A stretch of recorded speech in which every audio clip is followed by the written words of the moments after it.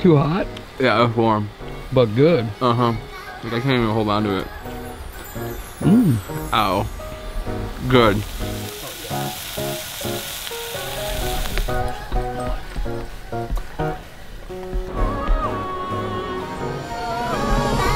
Alrighty, welcome back. Welcome back. Ladies and gentlemen, boys and girls, welcome back. Current situation here.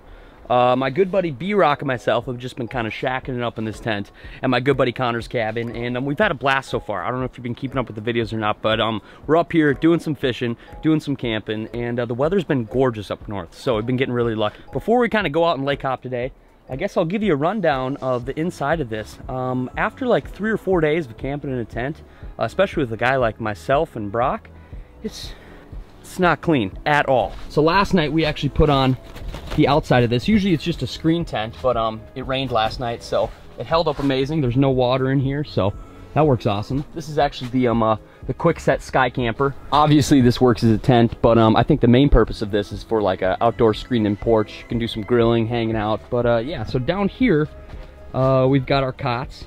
They've been kind of used and abused.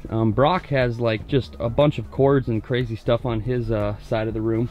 My side of the room, I've got a bunch of blankets and clothes and everything everywhere, but yeah, just I've got a cot, I've got a little foam pad, I've got another blanket, I got my sleeping bag, and then I've got this like janky like car seat heater thing that I just lay in there, and it would originally, like, you know, plug into this and go in your car, and I've just been plugging it into this little power pack here, so I've got like a heated blanket every night. It's not even like cold enough to be using a heated blanket, but like it's pretty cozy. We're gonna probably crush some breakfast right now. I think some eggs and some bacon. Head to the lake and do some bassing. So stick with me, stay tuned.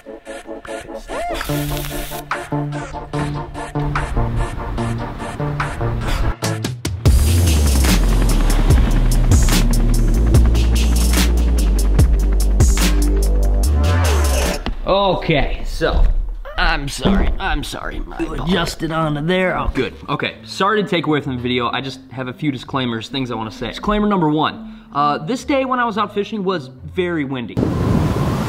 Like, so windy, so there's gonna be some wind noise. I apologize. Second thing I want to say, kind of the whole duration of this trip that me and Brok went on, I was using a website called Omnia Fishing. Omnia Fishing is an extremely cool, intuitive website. Basically, not only where I purchase tackle, but where I get a lot of information, tips, tricks, articles. I shop by lake. I get a lot of information here on kind of what baits you should be throwing in that location for that time of year. This just helps me out, especially down south where I've fished never, and I kind of have some recommendations from some people who fish those lakes. Either way, super cool website. Check it out. I'll link it down below. But I've done some fishing reports myself, kind of on these Wisconsin lakes. I've been getting a lot of questions. Where are you in Wisconsin? Where are you fishing? And I'm not gonna disclose that to any of you unless you go on to Omnia and check out kind of maybe the northeast section of Wisconsin. You might find some articles from me, but either way, let's get back into the video. I apologize for the wind noise, and yeah,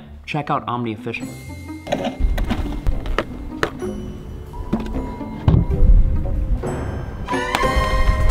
Alrighty guys, we have made it to lake number 1. The access was a little sketchy, which usually means the lake should be good.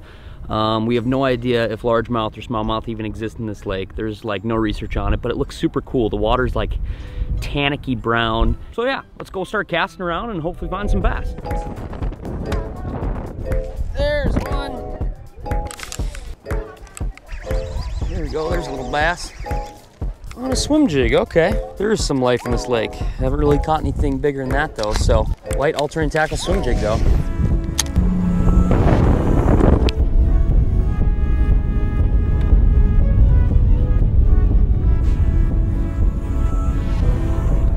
That was my sunglasses. Windy, warm water. Carol Baskins. Woo! There's another one. There's another fish. Oh! Ugh, not bad. Not bad.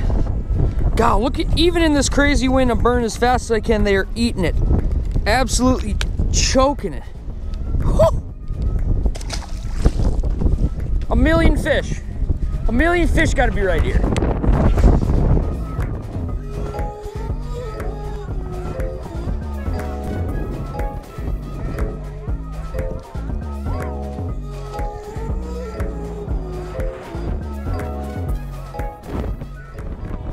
Alrighty, I don't know what I've shown you guys, what I haven't.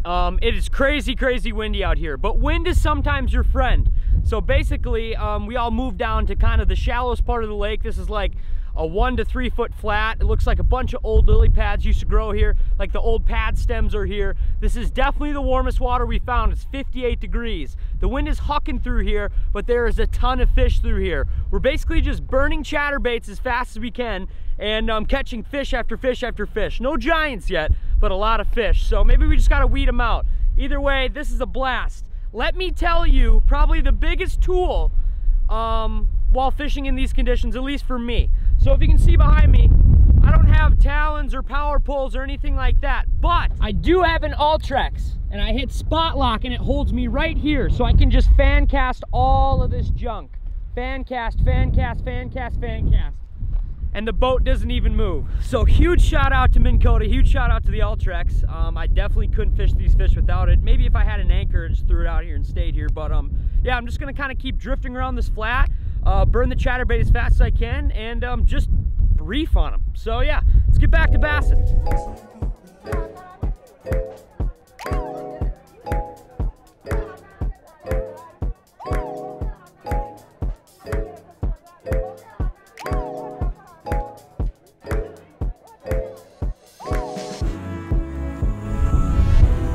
Alrighty, talking with the boys, they kind of found the same results I did. A lot of fish, just no big ones, and that's okay. Today has been absolutely crazy fun. But for now, I think we're in a trailer, head down the road, hit a brand new lake, because we still got like 4 more hours of light. So let's go bassing.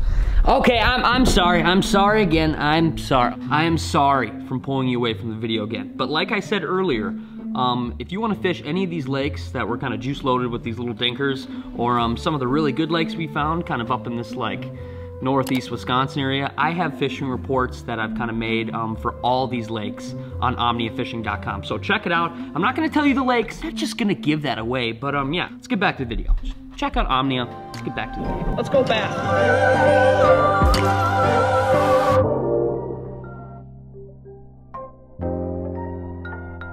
Alrighty, brand new lake. I just kind of drove around it for a little bit. Found kind of like this back floating bog area. I don't know if you can see that there. It's like a floating bog. And then beyond it, there's a bunch of laydowns. I've been casting chatterbait a little bit. I caught a couple small fish, but I decided to put the GoPro on now because this like floating bog area that has all these laydowns back here just looks spicy. It looks way too spicy not to hold some fish. So I've got on just a little weightless Senko. I don't know how many laydowns are back there, but it looks way too good not to have fish. So I'm just gonna kind of creep up to it slowly, fan cast in there a weightless, and see what happens. It looks way too good not to have fish. Oh, something just ate at it. Got him, got him, got him, got him. Back in this little bog. Get out of there. Oh, that's sick. Oh, that's sick. Not a big fish. Just a little male. Get up here, buddy. Oh, that was cool. Okay. There's definitely little males kind of in this back little bog area. That was cool. If I hook a big one from way back here and I got to bring him out through this, I don't know if I'm going to get him out, but hook him first, figure it out later.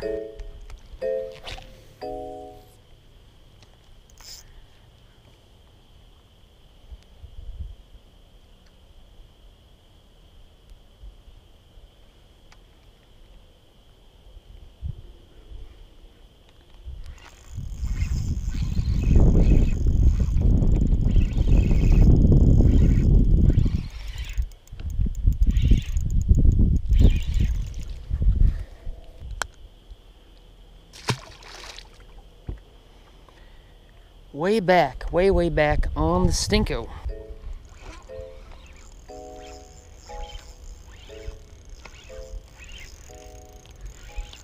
Ugh. Oh gosh, she done ate it. Boom.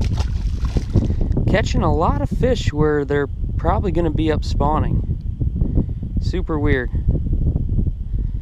Catching a lot of fish in these back areas.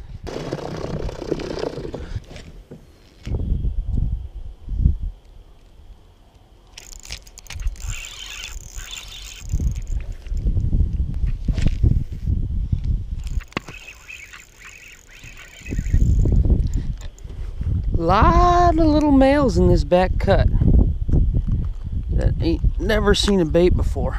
See you, buddy. Just a little weightless Cinco, and I'm back basically just in this flooded bog area. And I don't know if there's any big fish in this lake. They all seem to be about that same size, like 1 pound. Not that I'm complaining, I'm just saying can't find any big fish.